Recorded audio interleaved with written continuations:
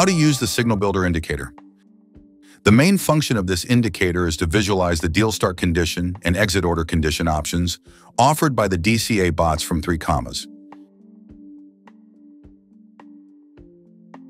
To access it, just go to the TradingView page on the 3Commas profile and add it to your favorites. Then go to Favorite Indicators and you'll see it available. Click on it and it will appear on your chart. In this exercise, we will demonstrate how a 14-period RSI, as most traders use, would look when it crosses below the 30 level. We disable all sell entries, no exits, and we don't want moving averages applied. We select the 14-period RSI crossing below the 30 level.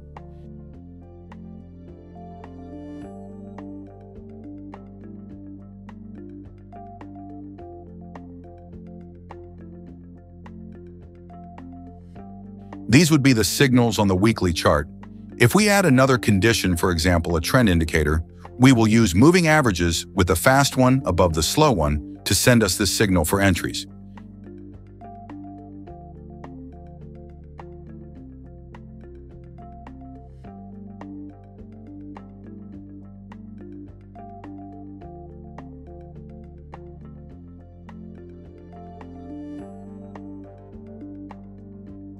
Here it is enabled, and we don't get any signals because the condition is not met. If we were to activate a long bot with these conditions, we would not receive any signal in 3Commas, and no trade would be executed. On the other hand, if the RSI period is changed to 7 as it comes by default in 3Commas,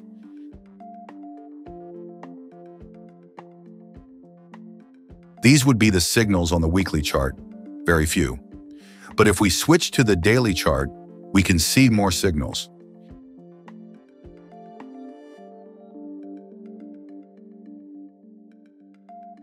It is up to us to evaluate if it fits our trading style and risk tolerance. The indicator offers all the possible indicator options that the 3Commas DCA bot allows.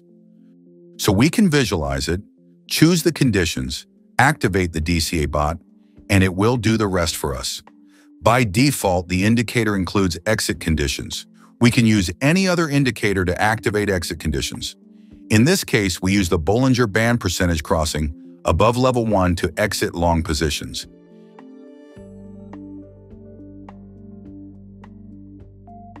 In this case, we see these flags.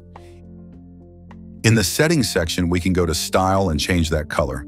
Let's make them green. We know those are the exits for long positions. Similarly, we can change the color for shorts.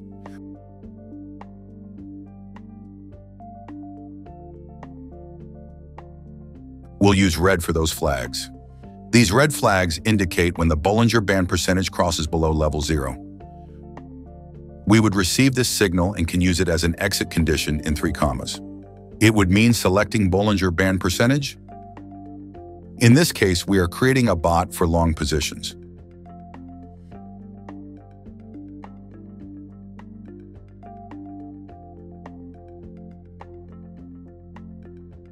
So it would be when it crosses above level 1, and we would have the same conditions shown by these flags.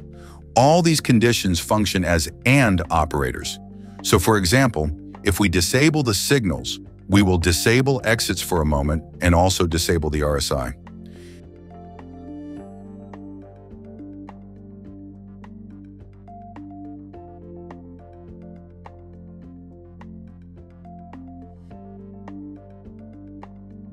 Since we have any entry signal as the fast-moving average is above the slow one, as long as these moving averages are green, all candles will meet the entry condition. If we want to correct that, we can go, in case we are only using moving averages, to the entry section and set it so that the fast-moving average crosses above the slow one for entries and crosses below the slow one for shorts. In this case, there would only be signals for moving average crosses, either up or down, that we selected in the indicator. In this case, it's 9 and 26, calculated as EMA, and this is how the conditions we would receive would look like, and they would be processed by the DCA bot. The indicator also allows us to send signals to 3Commas via webhook. For this, we need to create both a long and short bot if we want to manage two bots at once, or just long if that's the case. It works for both single-pair and multi-pair bots. Let's suppose we're creating a long bot. In that case, we will select TradingView Custom Signal and Start Conditions. We will disable this condition. The same goes for exits if we use them, and we can use or not use safety orders, which will be managed by 3Commas. Additionally, for example, we can set exits so that even if a TradingView signal arrives, the bot won't exit the trade unless the minimum profit conditions are met. When creating the bot, if we hit Save, in this case it would be a bot for Ethereum. The bot summary allows us to send messages to start or close a trade.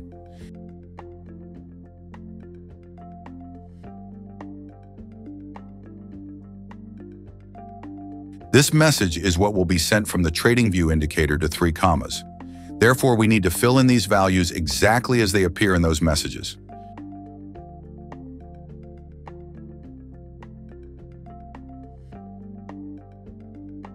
Since this is a long bot, we need to copy the bot ID data into the long section.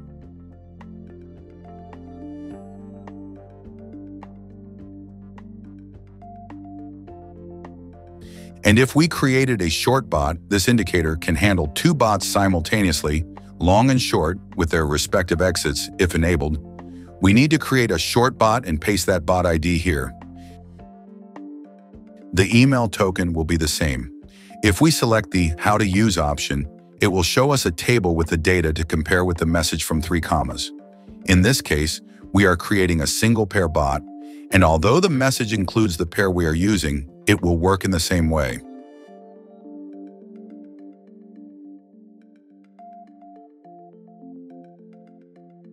This is because the indicator works for both single-pair and multi-pair bots simultaneously. We need to enable or disable these checkboxes for the signal to reach 3Commas. By default, only entries are activated. If we want to receive exits, we need to enable them so that 3Commas can process them. Once these details are filled in, we can hide the table after reviewing the messages and then click Create Alert.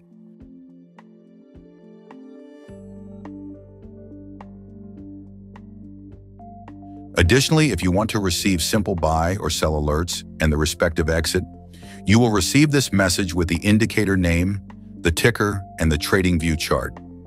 To send signals to 3Commas in the options, we must select any alert function call. Choose the name of the alert we want and go to the notification section to paste the 3Commas webhook so that the signals are sent to 3Commas. As explained in the tutorial, How to Use. Once this is done, we hit Create Alert, and this configuration will be received. In this case, the fast EMA crossing the slow one at the close for buys and the opposite for sells. So we add the alert, verify that the webhook is activated, paste the link, select the indicator, any alert function call to send the signals to 3Commas, and click Create. This way, we can send the strategy we created with this indicator to the bots in 3Commas.